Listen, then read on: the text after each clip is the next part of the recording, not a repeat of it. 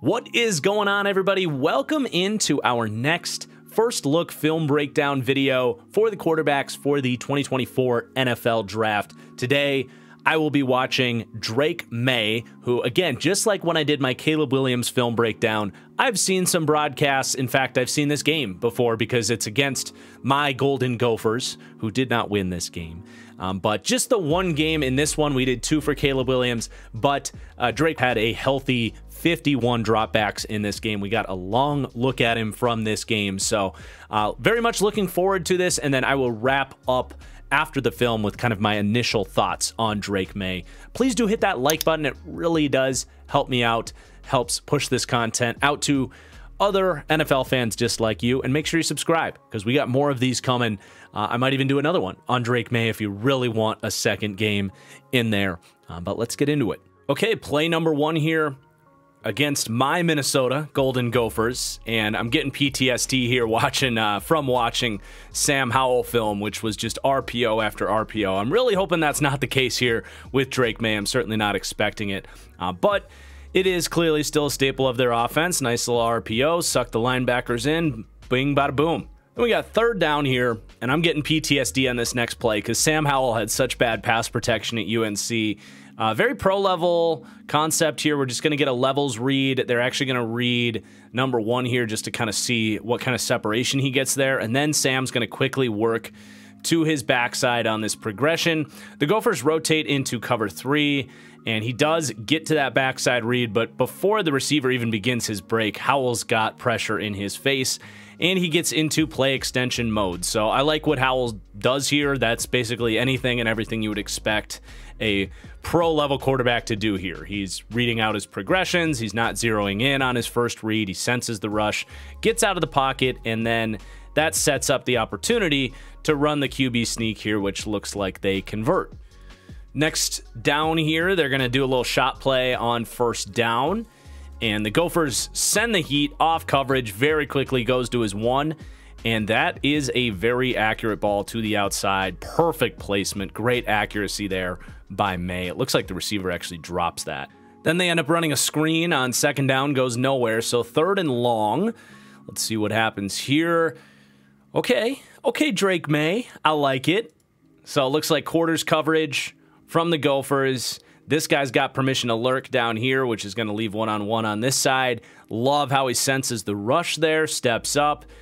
And let's take a second look at the ball placement here. They do convert on the touchdown, by the way, but let's see the ball placement. Throw on the run. Yeah, pretty damn good, man. You could argue slightly behind him, but at least got it out in front of the DB. I mean, that's everything you want to see from a pro-style quarterback, right? Beating quarters coverage. He's going to see a lot of that in the NFL. Beautiful. Next drive, we've got 2nd and 8. Pre-snap quarters look from the Gophers. Post-snap quarters. Early scramble there. Looked like he might have had a little bit more of a pocket to stay in there, but let's go back to the point where he decides to run. So he reads out the coverage, top of his drop. Everyone's going deep, and against quarters, that's going to be tough. He does have this comebacker working. You know, maybe some of the quarterbacks in the NFL stand in there and throw the comebacker, but cross hash, college hashes are wider than NFL hashes. That's a hell of a throw. I don't mind his decision to roll out and extend this play. In terms of the decision making, he ends up throwing it away. I'm fine with that from Maye. There wasn't a lot there. But then on third down, love what Drake Maye does here. Gophers rotating out of a blitz look, and very clear, you know, pre-snap, single high look here, some form of cover 3, maybe cover 1. But the second this guy starts moving, Drake Maye knows that's going to be some wide open space right there. And he just says, let's not overthink this. Let's snap the ball and fire it in there. Nice post-snap processing there. This next one's borderline. A couple plays ago, we talked about him not pulling the trigger on that deep out from the opposite hash.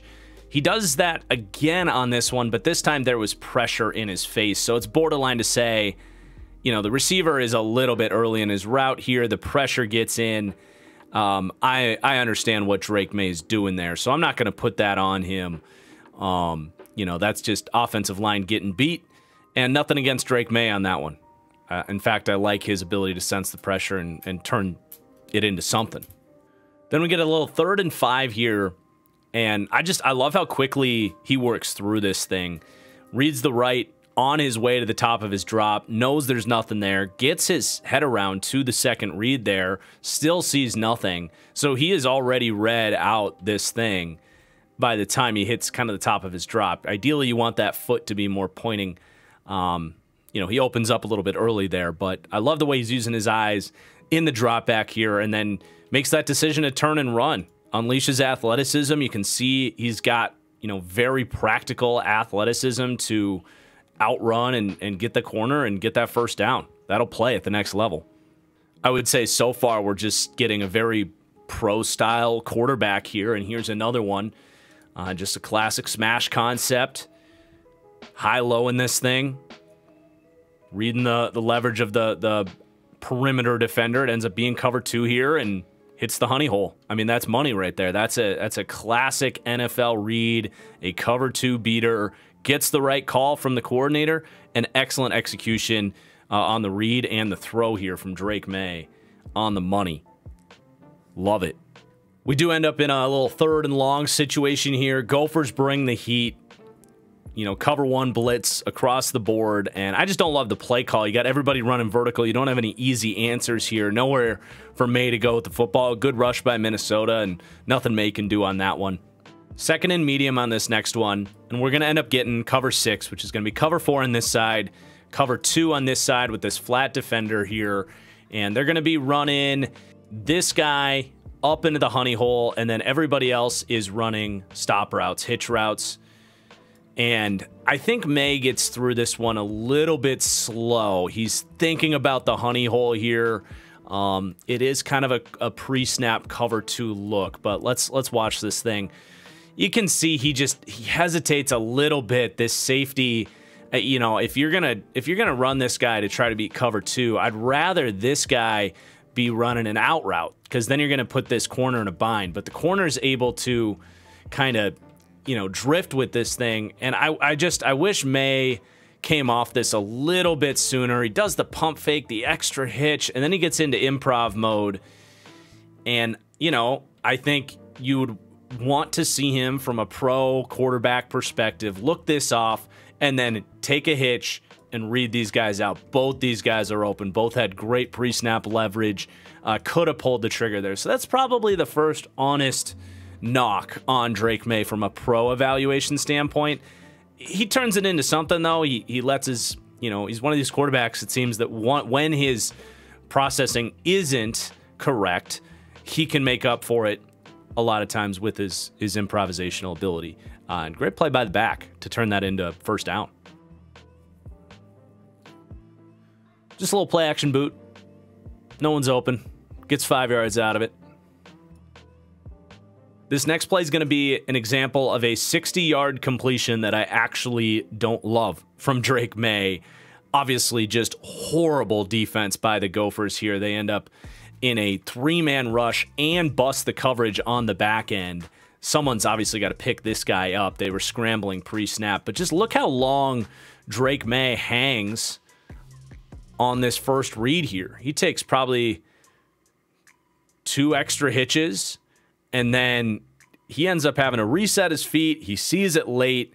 Obviously, it works because the defense is just so bad here, but the throw is actually underthrown as well. If he just right there says, okay, that's not there, let's see what's going on in the backside of the play, resets his feet, points his foot in the right direction, fires it, we saw he would have hit his guy in stride, and you end up not having to make this so difficult on the receiver. He ends up actually getting tackled at about the 1.5-yard line. So I actually would say that's a little bit first ready and a little bit slow from Drake Maye. And when I say first ready, I just mean he's hanging on his first read too long. So this is an interesting play here. I'm going to pause it right here. They're going to run just a quick hitch here. Maye's going to check it, and then they have this guy down blocking, and then they're going to boot Maye out and turn it into kind of a play-action boot type of situation. So he gets on the boot, and then when he pulls the trigger here, I see why he throws this, but it actually gets intercepted. So let's see the throw. Yeah, a little flat on the throw. A great play by this defender to peel off of it, come back. But I do think the throw was just a little bit flat. I think you need a little bit more arc on that thing. So just a learning moment there. Hopefully he can get a little more touch on that thing, but obviously not what you want to see. So we're actually starting to see some holes in his game here. This is an RPO here. You can tell by the blocking. You got a combo block working up here, and he does go downfield. So this is an RPO, but with all that pre-snap space, that's just good execution on the RPO. Get it out there for a nice completion. Don't need to spend too much time on this next one. Just reading the leverage of those zone defenders. Quick decision with the edge player rotating back. He knows there's going to be some space there. And for the second time this game, he just takes what's there. All right, we get a little play action shot on second and medium. Probably could have pulled the trigger. He's got some juice, though, now. Made a couple guys missed, outran some angles. But, yeah, at the top of his drop here, that is his read, running a post. There's probably some space to lay that thing in the middle there. You'll take what he does, but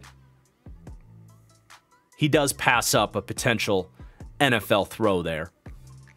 2nd and 7, we got another vertical play action kind of shot play here.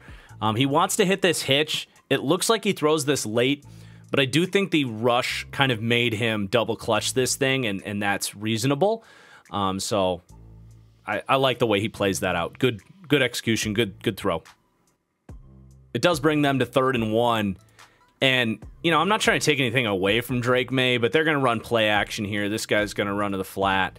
And it's just, there's just so much space here, right? Like, this isn't even really reading anything. It's just like, let's check the linebacker, and you got to, you know, 2-on-1 here. It's just, you know, it's like running a fast break in basketball. It's almost too easy. So good execution, I guess, but that doesn't do much for me. We do end up 1st and 20, probably after a holding call here.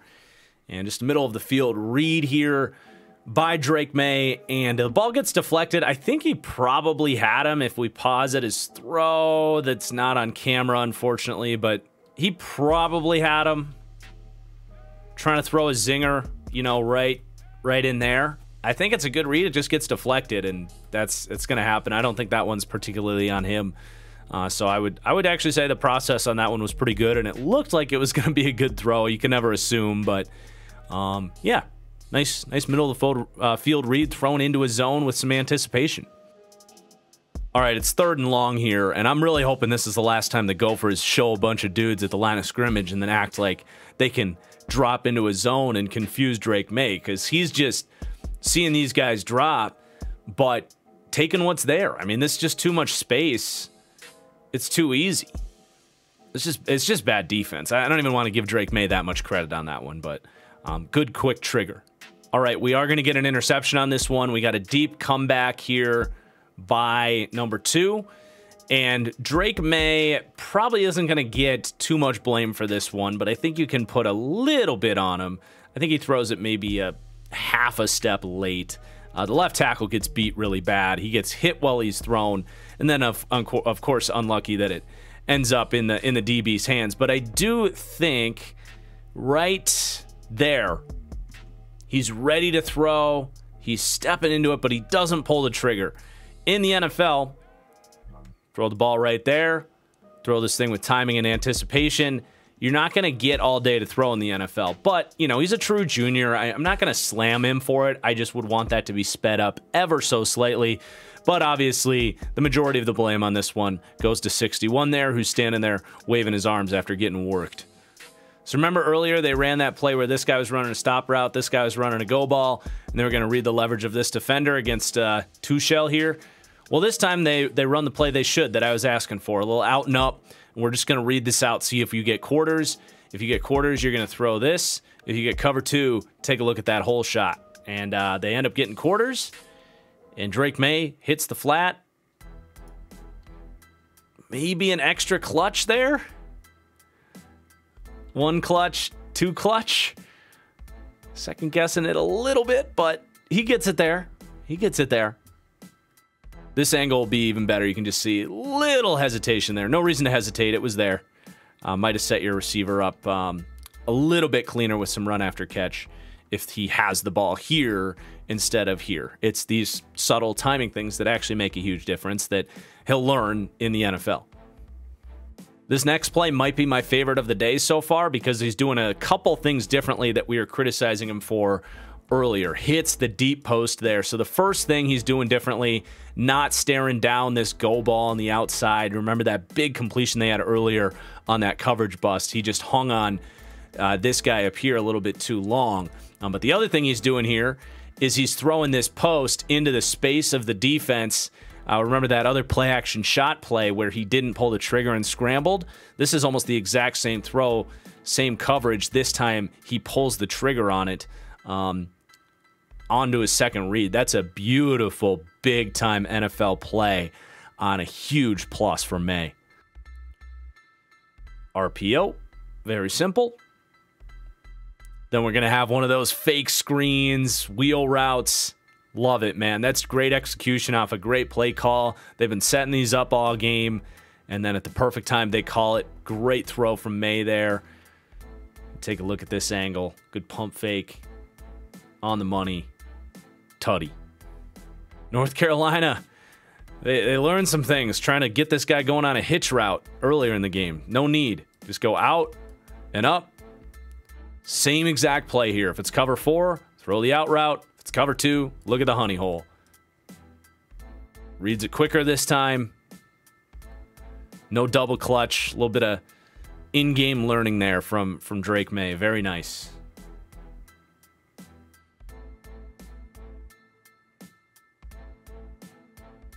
Nice little play action. Not a boot, but the pressure gets in. He rolls out. Hits his comebacker. It's a good play. I mean, he definitely can feel the rush and get out of it. I just like the way he manages that.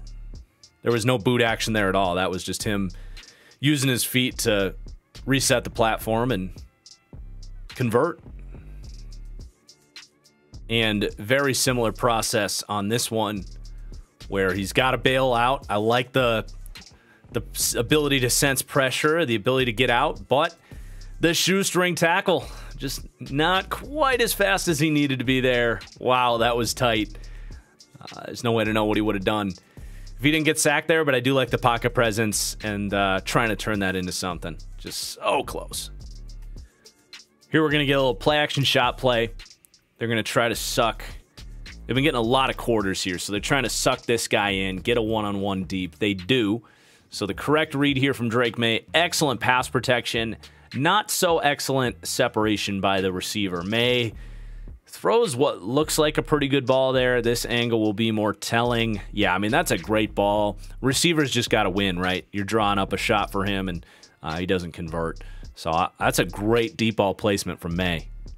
North Carolina's really dialing up a lot of these deep play action shots in this game.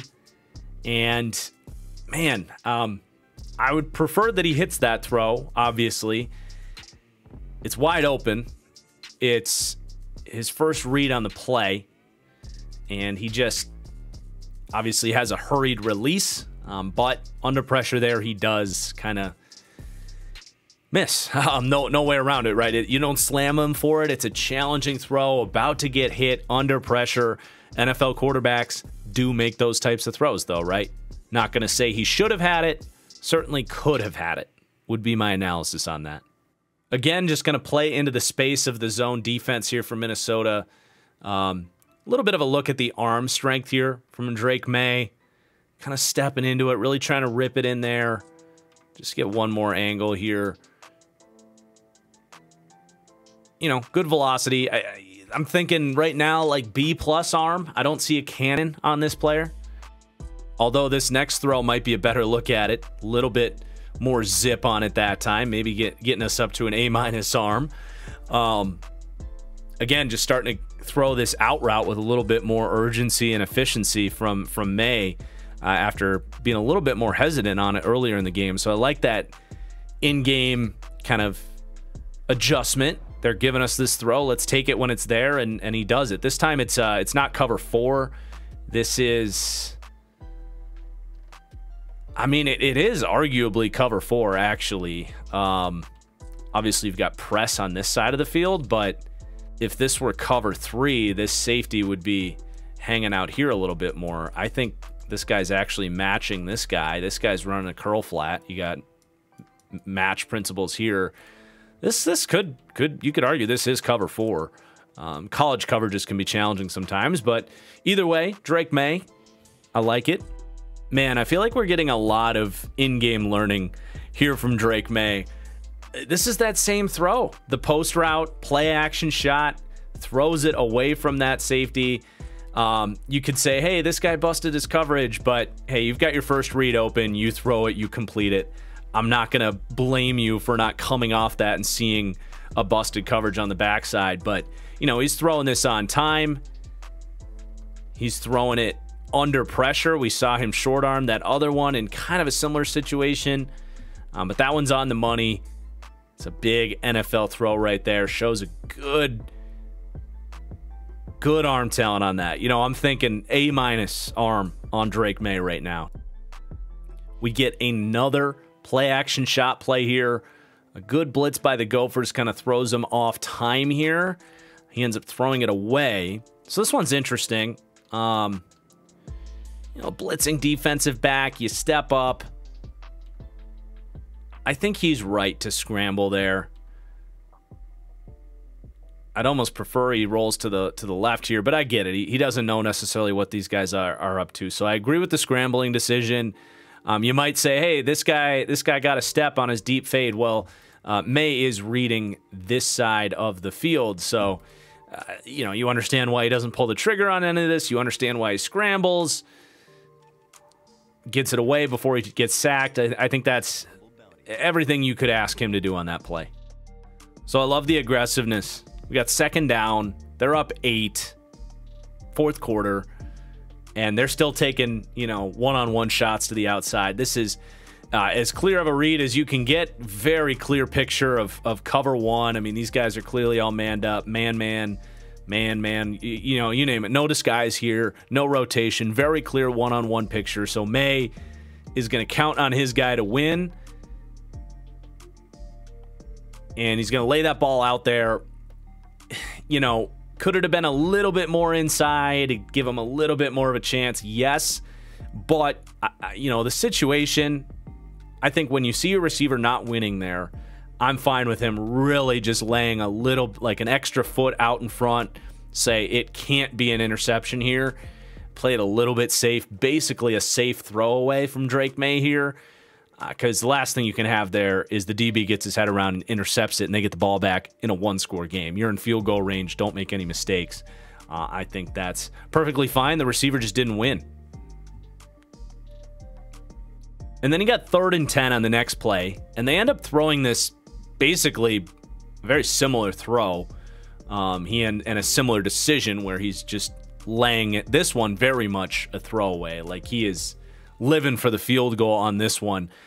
You know, in a tighter game, in a different situation, or earlier in the game, I would say let's try to find a better look here. Maybe enter scramble mode, check the backside read. But given the fact that it is a 6-man rush, he doesn't want to get sacked or, you know, get hit while he's thrown like he was earlier, or get strip sacked. You're just playing to not make mistakes here. They haven't a chance to go up 11 here with like 10 minutes to play. So I think when you consider the situational play here, you're fine with him basically just throwing this ball away. There wasn't a ton else left. You know, you're not going to throw that slant. That was covered up. And I get why he doesn't read the second half of the field, knowing that it's a 6-man rush, right? So it wouldn't be a positive play for Drake Maye. But I don't think I would give him a negative on this one either. This one's really nice. First read, all covered up. Gets into play extension of the backside. And then just a great chemistry ball working the sideline there. I mean, that's just very, very pro-level NFL type of quarterbacking right there. That will absolutely play at the next level. Is the throw off, though? it's a little bit too far out of bounds. A little bit off. He hasn't had much accuracy issues today, but definitely want that one. It's hard to see. It's very fuzzy, but you want that a little bit more on his chest. But it looks like they got it. Classic game of inches thing on this next play. I think the rush gets in at the exact right moment for the Gophers. Like right there, I would say, is when you want him to start scrambling. And look what happens on the side of the field that he was reading. The DB falls over. But I do think Drake Maye does a good job sensing this rush. Again, 2-score lead, trying to protect it, just throws it away. There wasn't anything else there. I'm fine with everything he does on that play. 3rd and forever here. They're really not thinking aggressive here at all in the situation. But I wouldn't even knock them on it just because of the situational football, but it is something to keep in the back of our minds for when we're watching the rest of his games. Just a little bit, you know, too dancy in the pocket there. I think you got a clean pocket. There's no reason to panic. Your check down's not going anywhere. You know, let's see what's going on over here, or let's get out of the pocket, or let's do, you know, and I just checking this football down is basically a punt, or accepting that you're going to punt. And in that situation, I understand why he's thinking that, but you know, just a little dancy in the pocket, just an observation. And he really is playing this thing conservative with the lead here. Pulls this thing from the RPO and then second guesses himself. You know, if you're going to pull that thing from the RPO, I want you to rip it. I want you to be ready to rip it. He's not. Otherwise, just hand it off. But, you know, he pulls it in, turns it into a nice little 3-yard gain. That's fine. This next one's just awesome, and I love staying aggressive. They've gotten very conservative here. There's still like 10 minutes left in this ball game, and they're going to go with a play-action shot, and Drake Maye couldn't have done anything better on this play. He trusts his protection. Great route by the wide receiver.